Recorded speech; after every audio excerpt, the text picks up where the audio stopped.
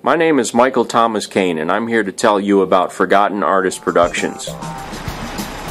Forgotten Artist Productions is a brand new production company located in New York that produces creative and artistic work and projects for theater, film and video, visual art, photography, and whatever else we can get our hands into. Now you may be asking yourself, why would anybody want to do that in a place that's so saturated with that kind of thing? New York is the home of one of the biggest media markets in the world to film, television, publishing, and advertising. If there's something that you want to say or produce, or if you're looking to get on the map, this is the place to do it. So why did I come here?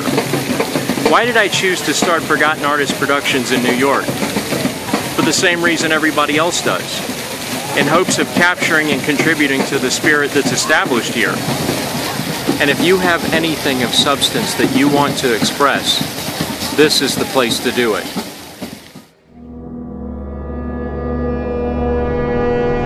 A man and woman are sentenced to do nothing but work at their jobs 24 hours a day, 7 days a week for years. Their isolation becomes intolerable. Doing anything other than work has consequences.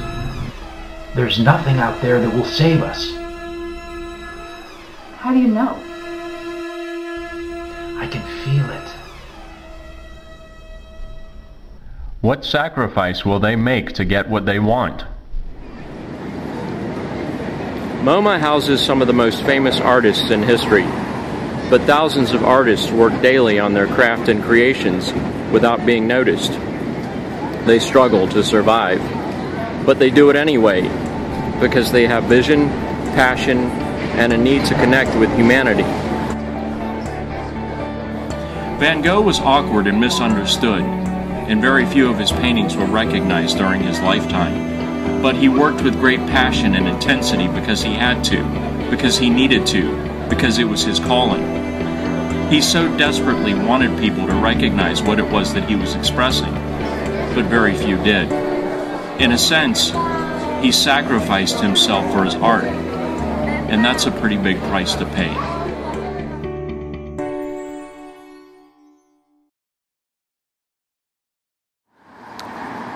For many back in the 60s, Bleecker and MacDougall and Greenwich Village were considered the crossroads of the world. At one time, Greenwich Village was the heart of a lot of artistic activity. Many people still believe that. The bars and cafes in the village have hosted some famous and not so famous poets, writers, musicians, dancers, singers, painters, playwrights, and actors since the early 1900s. Even Bob Dylan got his start in the village at the Gaslight Cafe. The Gaslight Cafe is long gone, but folk singers from all over would come here to this location at 116 MacDougall Street to perform. Many great playwrights like Samuel Beckett and Sam Shepard have had their plays produced here at the Cherry Lane Theater. Beckett's Endgame was first produced in America here at this theater in 1958.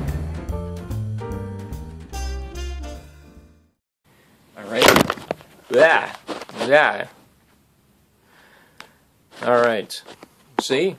And life is not perfect. That's for sure. Life is not perfect, and I am not perfect, and I'm not going to start over because I've already talked about a lot of stuff.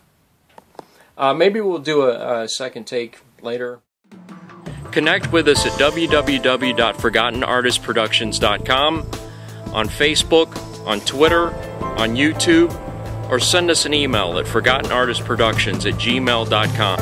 If you're an artist who's worrying about being left behind, or you're an audience member who's interested in supporting artistic expression, connect with us, because the sky's the limit.